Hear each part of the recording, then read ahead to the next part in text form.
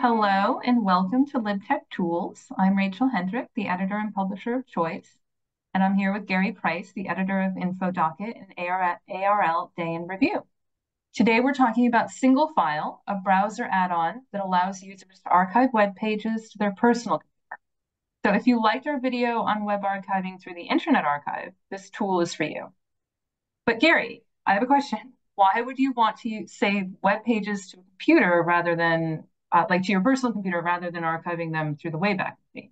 Well, hello. And personally, I think both options are very important. And you probably, in a best case scenario, want to do both. One, the Wayback machine, you're not only doing it for yourself, but you're doing it for the community as a whole. You're doing it for the world, really.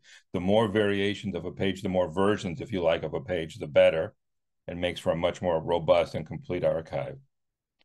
Doing it this way with something like SingleFile. And remember, Rachel, there are many different tools that you can use to do what we're about to talk about. One of the major reasons that I like this one is opposed to saving different components of different components of the page and then having the page built that way. This saves it just as one solid HTML file. With SingleFile, you also have the option to annotate the page if you want to share it with somebody else. Also, going why you would want to do it one way versus the other. Sure, you could save everything you see on your computer, but what happens if your hard drive crashes? Having things in multiple places and knowing about multiple tools to kind of do variations on the same job, I think is just part of what being an information professional is today. The right tool at the right time for the right need. So that's why I also like SingleFile along with archiving things in the Wayback machine. Do I archive everything I see in both sources with both tools every day? No, I archive a lot of what I see in the Wayback machine. It's a one single click and I'm done, as we talked about in the other video. I use this especially if I want to annotate and share with others, perhaps via an email attachment, a specific page. This is a free add-on tool, and this is the page that we'll share with the video that has all the links you need and a demo video. It's available for all the major browsers, so for Firefox, Chrome, and so forth. And as I said, it's a free tool, and it's very, very simple to use. So here's a web page of a website I've heard of called Choice, choice360.org. And this is That simple. Yes, you've heard of this? Good. Yeah, So with Choice, with this particular page, here is how easy it is once you've installed SingleFile. Find the page, right? We're on it. Click, go to the add-on, save page with SingleFile. Now it will save the page onto my hard drive and obviously there will be a timestamp that I saved it at, as we're recording 9:42 on August 30th. I also have the option, which I'll click now, to not only to annotate the page, see if this works correctly. So it's working down here in the lower left-hand corner. I have the images turned off. It's done all of that. And now, as you can see right here, I have made a local copy. And now I can go up here to my toolbar and start annotating it, highlighting it, that kind of thing. And now it's saved on my hard drive with the annotations. Let's go back to, let's do another example here. Let's go to another